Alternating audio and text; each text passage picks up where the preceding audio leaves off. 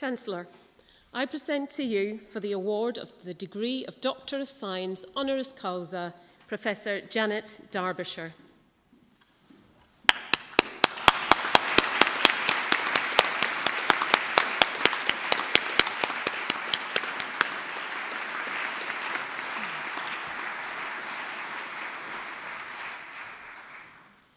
Professor Janet Darbyshire has been a beacon of leadership in the international sphere of clinical trials for more than 40 years.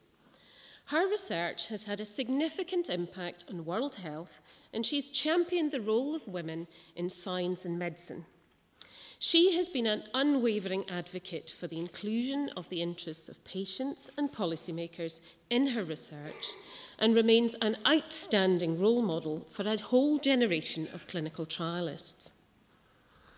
After qualifying in medicine at the University of Manchester in 1970, Professor Darbyshire held positions at Manchester Royal Infirmary and subsequently moved to London, where she specialised in respiratory medicine. In 1974, she joined the UK's Medical Research Council's Tuberculosis and Chest Diseases Unit, coordinating a programme of clinical trials of tuberculosis treatments in Africa. The outcome of these trials played a key role in the establishment of treatment for tuberculosis worldwide. In 1989, Professor Darbyshire then became head of the new MRC's HIV Clinical Trial Centre in London, where she applied her experience in tuberculosis to develop a global programme of clinical trials to tackle HIV infection. Professor Darbyshire's work in HIV characterises her unwavering commitment to building and strengthening of clinical research capacity in countries with little or no previous expertise in clinical trials. She has worked tirelessly to support the identification of proven clinical treatments that can improve population health across low and middle-income countries. In the late 1990s, Professor Darbyshire then went on to establish and direct the Medical Research Council's Clinical Trials Unit, where her research and leadership provided vital drive and support for the development of clinical trials capacity here in the UK and across the UK's scientific community. Her knowledge and expertise in clinical trials ensured the development of safe and effective medicines, saving millions of lives and preventing disease in the UK and right across the world.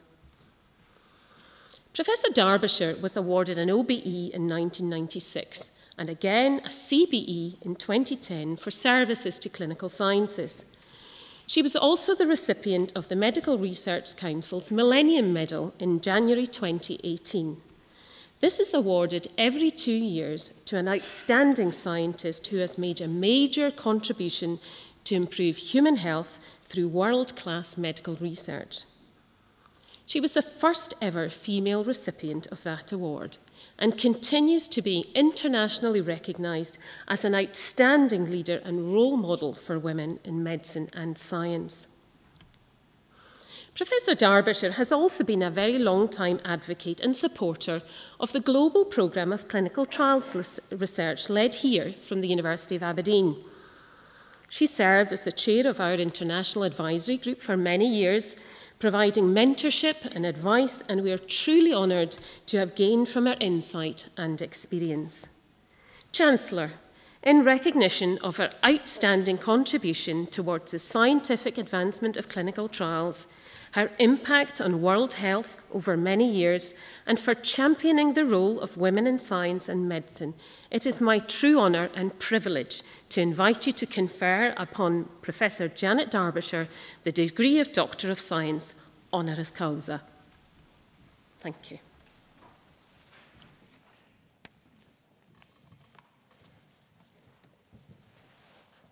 Valedictorian Creo.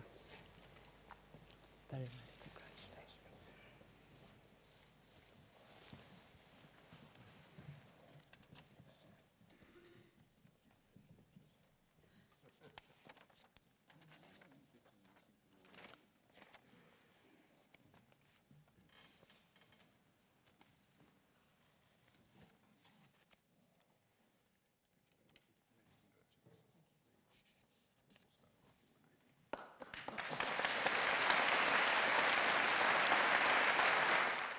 It was a lovely event. I was very honoured and privileged to be given this honorary degree, and it's particularly nice because I have a long association with Aberdeen and with the clinical trials group here, and particularly with Marion and Adrian Grant before her. So it's really been a great day, and it was, I think, very nice because it was a small event. You know, it wasn't a huge graduation ceremony, so I felt very privileged to be part of such a special event for the university in such an important year too. It's a university which has got very strong traditions. The music I've heard today has been fantastic, not just the jazz band that we can hear now, but the newly composed pieces. So I have a huge respect for it, and it's nice to feel a bit more part of it after today.